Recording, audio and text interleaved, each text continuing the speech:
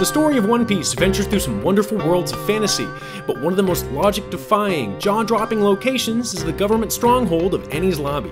And I love that it not only evokes awe and fear, but that it's one of those settings that wholly matches the tone of the plot, and has subconsciously used some staple engineering concepts to elaborate that tone. So that's this video, a structural engineer's review of Enies Lobby. For the next few minutes, we'll discuss the why, the how, the lessons to learn, structurally of course. Feel free to skip around with timestamps if you want to. So Luffy and the Straw Hats encounter Enies Lobby at the end of the long Water 7 saga, and my energy for recaps is running low, so I'll truncate out the parts that don't directly contribute. Enies Lobby is one of 3 islands that make up a government stronghold on the Grand Line, so it shouldn't be surprising that when the Straw Hat pirate crew arrives there on the sea train, that they're in disarray. Robin is in the custody of the world government. Usopp has gone missing after beefing with the Straw Hat himself, and their trusty ship, the Going Merry, has been condemned, never to sail again. Overall, their standing is just precarious. The quest for the One Piece is nearly forgotten. Without a ship or a full crew, Luffy's journey to be the Pirate King seems over. Sure, they've made some new friends like Frankie, Polly, and the mysterious Sogeking, but now at the steps of the world government, they're out on the farthest limbs to save their crewmate. Which is why the first piece of the environment is so intriguing, because Enies Lobby isn't like any island we've encountered before. It doesn't poke up out of the sea or even rest on a super cumulonimbus cloud. It sort of floats above a hole in the ocean. There is a lot of YouTube theorizing about what's going on here and how something like this could even exist, much of it obviously consisting of supernatural explanations, and those are aided by the fact that Enies Lobby also never experiences nighttime. The sun never sets there. It's just clear that different rules apply, which might make it an odd subject for the rigid logical basis of engineering investigation, same with One Piece in general, but its fantastic nature is precisely why it's so interesting. When we first see this hole in the ocean, just like when Frankie pokes his head out over the edge, we lose our minds. It's insane and makes absolutely no sense. Even a toddler looks at this and thoughtfully reflects to herself, "It does not make sense!" But why is that? Now bear with me, it's not as obvious as it seems. Outside of the whole hole in the ocean thing, I just want to focus on the seemingly absurd floating islands. I'd expect the response most people would come up with is that it doesn't look stable or structurally sound. To invoke our thoughtful toddler, or just any toddler, why? Now, why doesn't the island look stable? Again, layman answers could sound like there's nothing beneath it or holding it up, but that's not totally satisfying. There's lots of examples of buildings that seem to defy gravity. That's kind of a structural engineer's job. So I could say that there's a small land bridge connecting it back to another part of the island. Why can't that hold it up? And finally, this layman I've made up breaks his keyboard, hammering out, "It's too small, you..."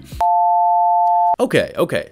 You've been heard, my imaginary friend. I agree, it's too small, but too small to do what? And I'll spare him the aneurysm and just answer myself, since that's all I was doing anyways. So, the land bridge is too small to take the weight of the island of Enies Lobby back to the supporting islands over here. That is what most structural engineers would describe as a load path, taking applied loads from anywhere on a superstructure and getting it all the way to solid ground. And it's one of the cornerstone methods for assessing a structural system. So let's do that for Enies Lobby, because I want to. So here's an adequate diagram for the islands. What, don't believe me? Oh, fine, I'll color it in for you. As noted before, there's nothing beneath it, and the only support is the little island near the front gate, and this generally mimics what most engineers would call a cantilever. It's a very common configuration and is essentially what each of the buildings I flashed up on the screen before had to use in order to satisfy a valid load path.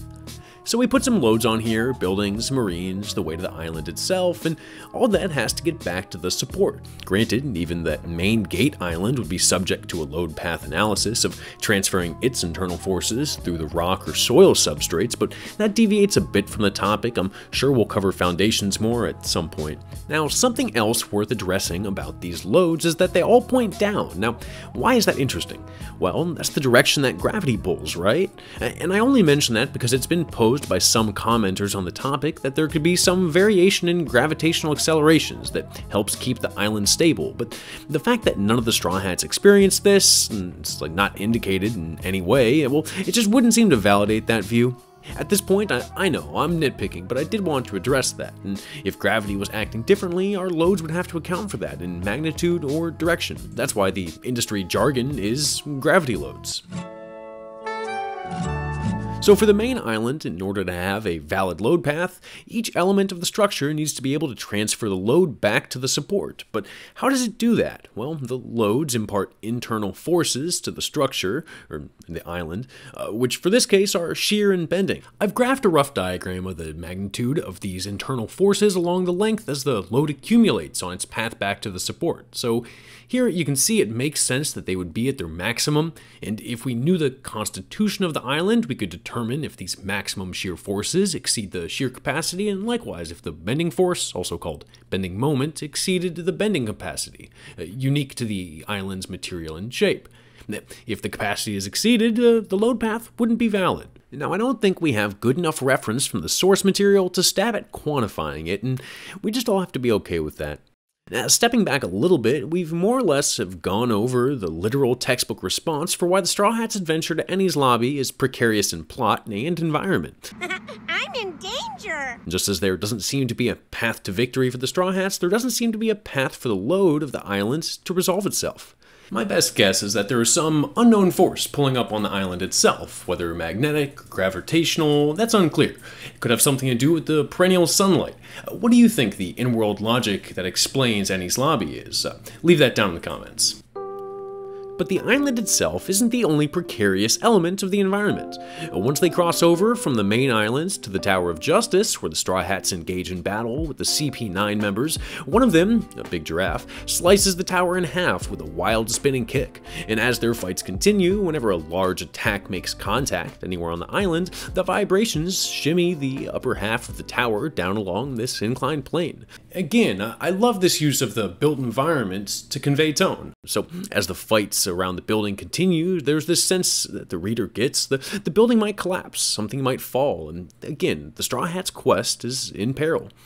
And again, there's a precarious load path, though this instance is a bit different. The simplest parallel is something you might learn in a high school physics course, a block on an inclined plane held in place by friction.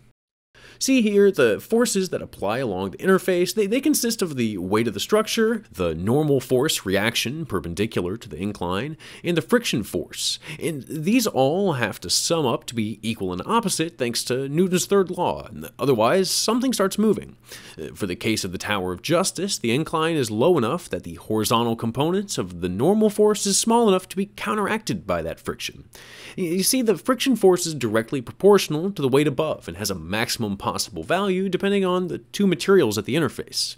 If this building were made of, say, Teflon, there would be little friction resistance, or maybe if the giraffe man had sliced the building at a greater angle, that might have been enough to drop the top, so to speak. So while a structural designer doesn't usually rely solely on friction to transfer consequential loads, unless we're talking about friction piles, pretension bolts, or you know what, never mind.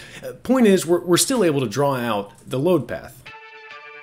To add a couple more comments on the system, while the Tower of Justice looked to be on the verge of toppling for many chapters on end, statically speaking, the upper half wouldn't have been in too much danger of falling until the center of mass tipped beyond the edge of the lower half.